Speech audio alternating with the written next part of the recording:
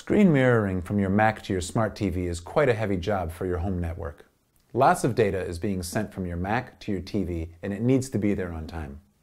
So, this is what you could do to increase the performance of your home network. Number 1, restart your router occasionally. To restart your router, just take out the power plug, wait 10 seconds, and put it back in. This resets your router and will make your home network faster and more stable. Why does this work? Routers are in essence little computers with software. From time to time, software has small memory leaks, and some processes will eventually stop working correctly over time. That's why it's always a good idea to reset your router once in a while. Our recommendation? Once a week. Number 2, 2.4 GHz and or 5 GHz Wi-Fi networking. Put your Mac and your TV on the same router channel.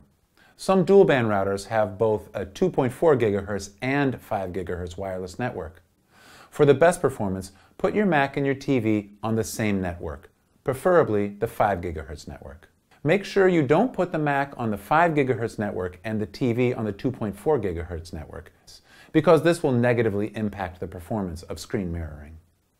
Number 3, use an AC or N router. Newer routers support Wi-Fi AC and N. Older routers may only have Wi-Fi B and or G. B and G aren't really up to scratch anymore for modern networking tasks, so go for an AC or N router. If your router supports AC and N, also make sure that your router is set to use either Wi-Fi N or Wi-Fi AC networking.